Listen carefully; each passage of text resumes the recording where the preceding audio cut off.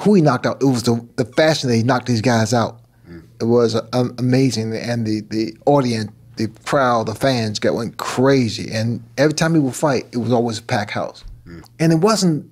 I got my brother from another mother here, you know. All good in the hood. Yes, sir. The ones that you didn't count, the ones that I'm talking about those fights that they don't count. No. Is that all of them together, from your first one to all of them? Yeah. 150. That's a lot of fights. Before you even turned pro. You know, some guys got 500, 400 fights, no. right? Amateurs? Some amateurs, I had Russia and stuff. Wow. Purnell had a bunch of fights. Purnell had a great amateur career. Yeah, he had a lot of fights, too. A lot of fights. How many fights you had as an amateur? I don't know, 60. Really? Yeah, that's... I had around 150 street fights. So that's probably why I didn't do too bad in boxing. That's all we did in Brooklyn, is fight. Fight, fight, fight. You did this, you did that. I didn't do it, fight. Ray, what is it like? You guys are, you know, 2 generations of greatness in boxing. You know, what's it like to have watched Mike come up and then to see him throughout his life? Oh, God, what you must have thought, that was like a fucking comedy show, huh? Oh, and then to hear Mike say, no, really, Ray, that was like, that must have been like seeing me, come on, that must have been like, wow, what's wrong with this guy? He got some mental problems. No, Mike, no. The first time I saw you was that's a trip. That's HBO fight. Yeah. I was doing, and Mike was walking to the ring, and I looked at him. He didn't have socks on.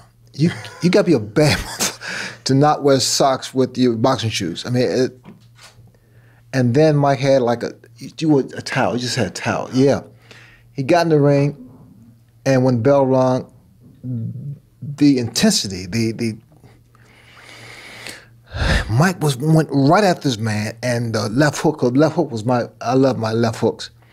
And Mike was just going to the body, going to the head, and it wasn't who he knocked out. It was the fashion that he knocked these guys out.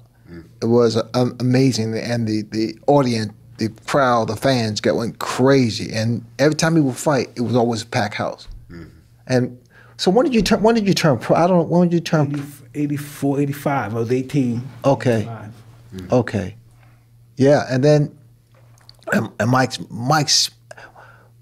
speed was unbelievable too, because speed is power, and he had that.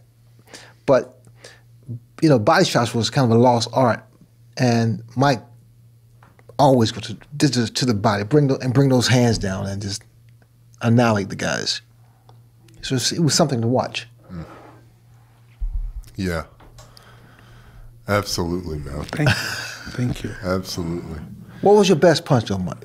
Your left hook? Was your left hook? I knocked out more guys with my left hook, but I always thought my right hand was. You know, I always thought about the left hook had more knockouts. Interesting. Yeah. Is that interesting? Yeah, because fighting is spiritual. It's unconsciousness.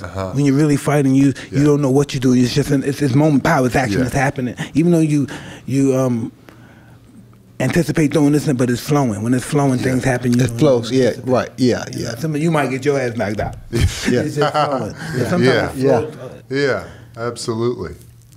Absolutely. It's interesting. And sometimes it flows when your consciousness might be out of your body. You're watching yourself fight. Yeah. You know. I mean, the thing about it, and what Mike is saying is so accurate, because if I was fighting you, I wouldn't have to look at your body. I'll just go there. My hands know where to go. Right. You want to try? You're not no. Listen, man. no, listen. Ray, fuck no, dude. No, listen. Danny Boy Green, that's a knockout. He hit Danny Boy Green. Boom, boom, boom, boom. Wow. Wow. Holy moly, dead. I mean, was this in Potomac, somewhere you did it? When did you do it? It was, yeah. Listen, no, not Potomac, but it was in Maryland. In Maryland, man, did he hit? Whoa, he was dead. He was just unconscious. The Capitol Center. Well, that's such a... his life was gone. It was out of him.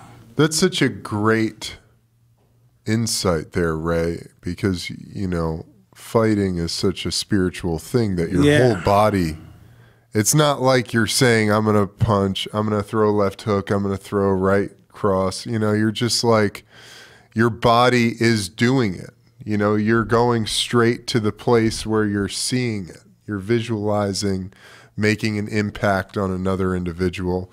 And then your hands and your arms and your torso and your legs are just the vehicle to go to that place.